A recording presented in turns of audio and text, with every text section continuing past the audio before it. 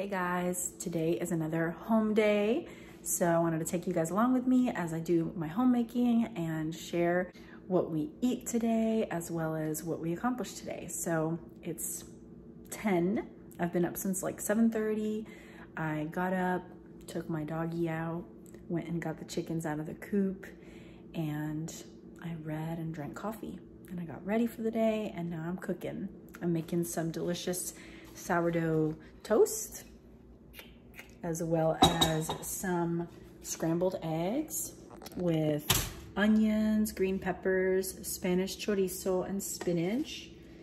And I think this is all we're gonna have. Oh, and cherry tomatoes. And I just fed my sourdough starter because I would like to make some more beautiful bread for the week. I made 4 loaves last week and I gave my mom one, and I can't believe we're already through our 3 loaves. So I'll be making 2 loaves, at least starting the process today, and I'll have them baked by tomorrow. So that's what I've got going on right now.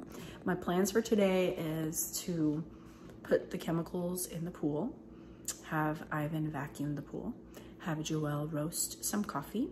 We're gonna read from Daniel this morning over breakfast, and we're also gonna continue in our book, Frightful Side of the Mountain, which I highly recommend, the trilogy. We're on the 3rd book.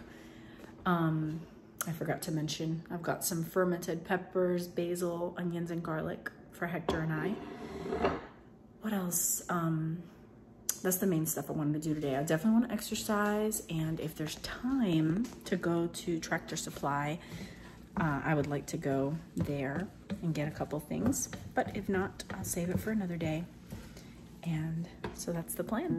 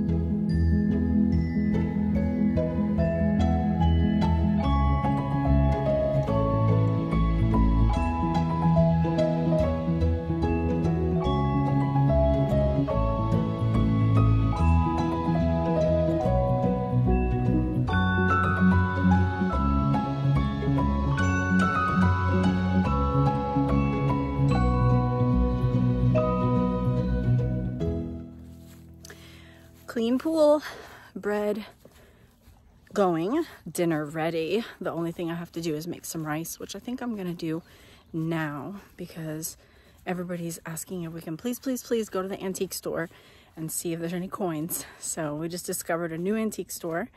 We're gonna go check it out. I'm just checking the Coop. You guys have seen my Coop, but I don't know if you've heard me talk about it. I am so unbelievably happy with it. I praise God every day when I come out here. Me and Hector built it. It took us like in 4-hour increments, 3 days. It's called a hoop coop, and we found it online on YouTube. This couple showed how to build it. Basically, we got 2x4s and built a frame, and then cattle panel, 3 big cattle panels, making it lengthwise.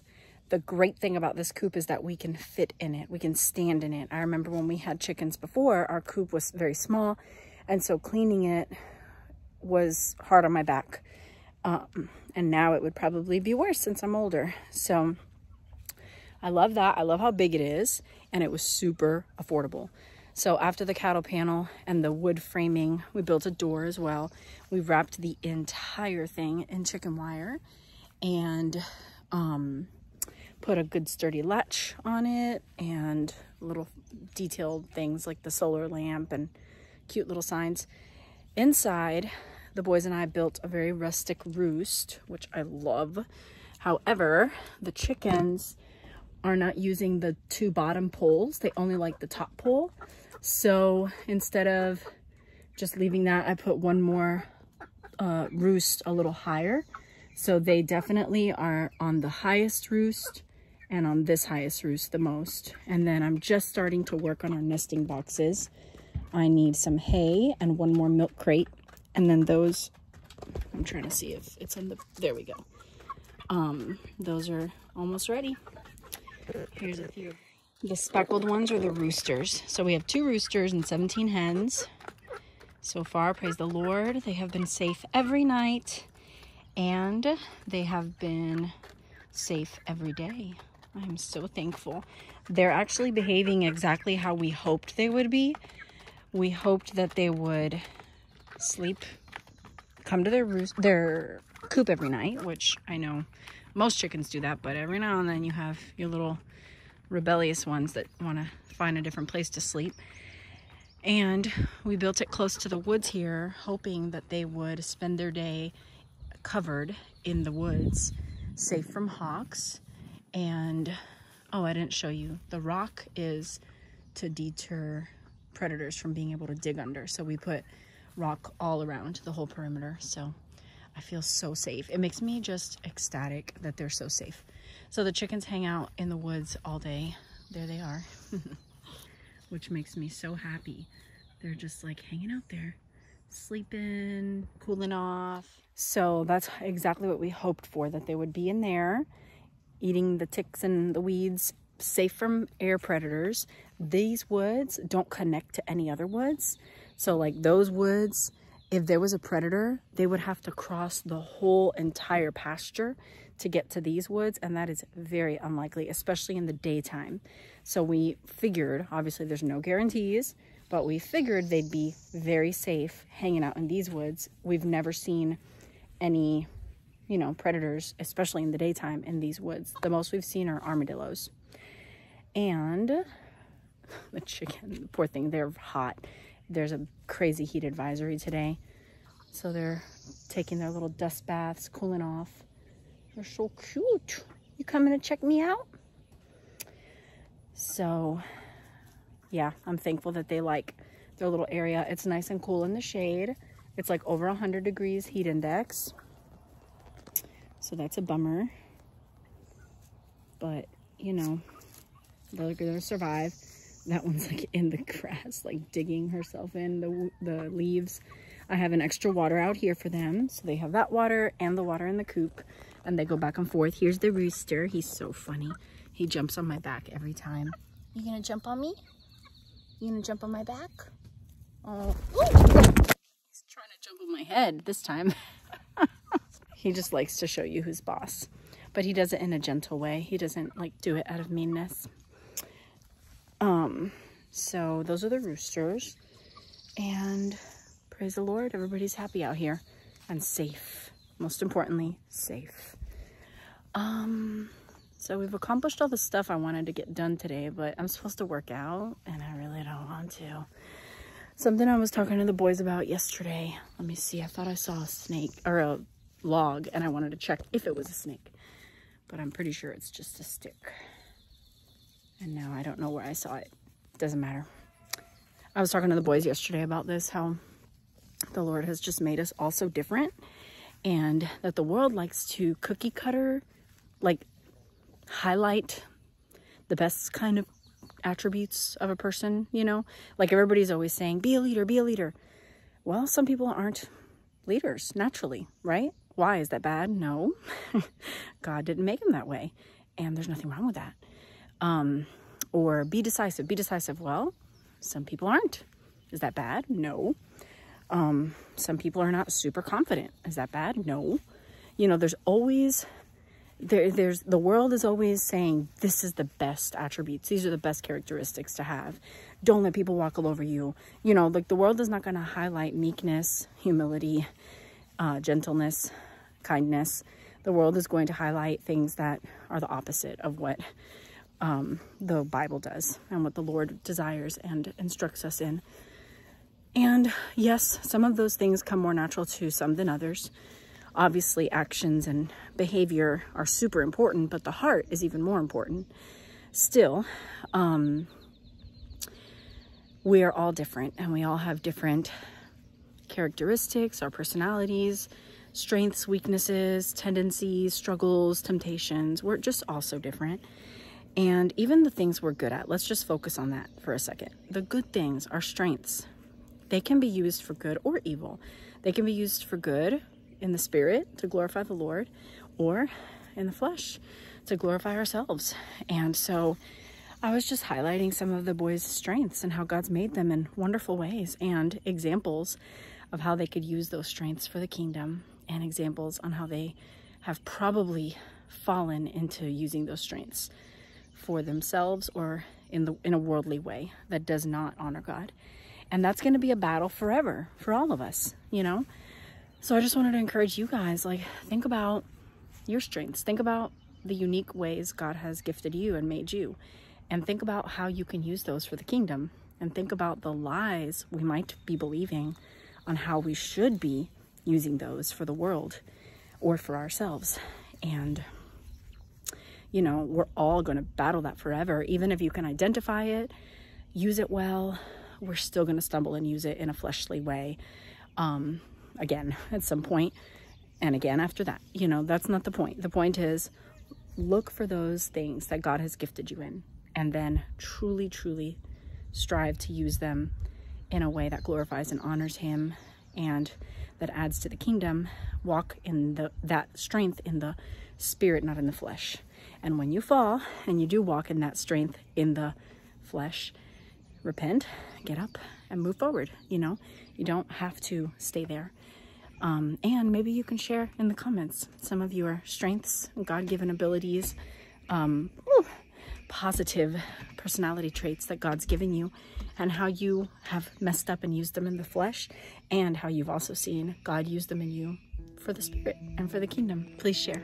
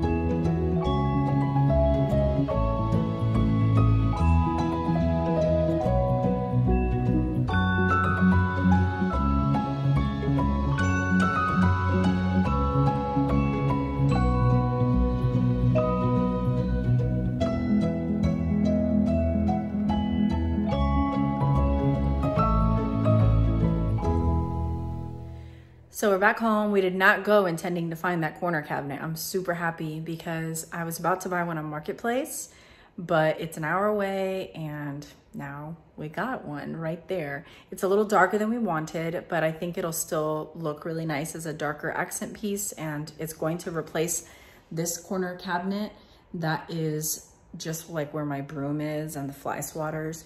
But I've got all this stuff going on now with my herbs and my tinctures and my salves and my candles and my whatever else I got going on that I really want a special designated spot for. So we'll be installing that hopefully soon.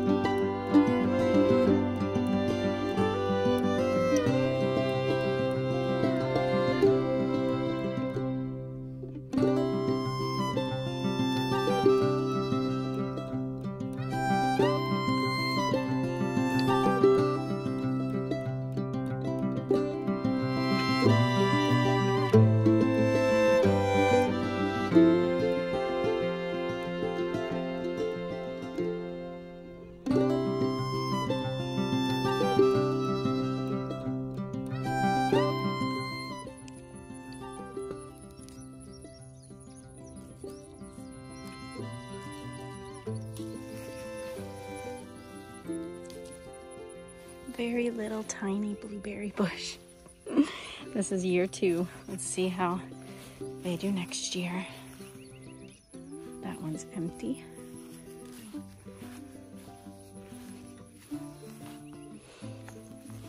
Our muscadines are gonna give a lot this year. Look at all those.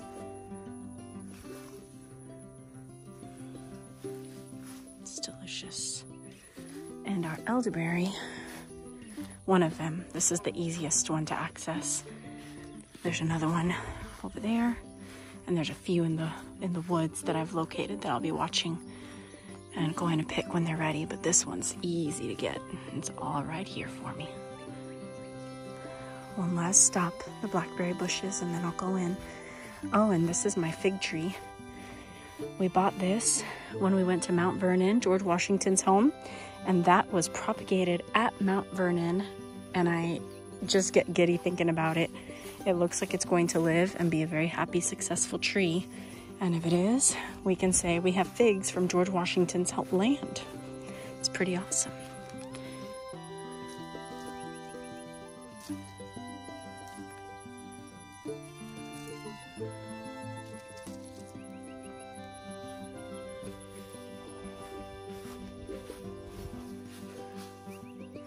This one got eaten. There's not much else to grab here. So this is a kind of like snack for the walk home. What a happy day. I'm going to go put this away. Start pulling out all of my supplies for my herbs and tinctures and candle making and all the stuff I'm getting into right now, and getting it all prepared so that when Hector installs that cabinet for me, or really he just has to rip out the old cabinet and slide in the new one, I can fill it up and organize it. Pretty excited. Thanks for coming along with me today, you guys. God bless you, and see you next time.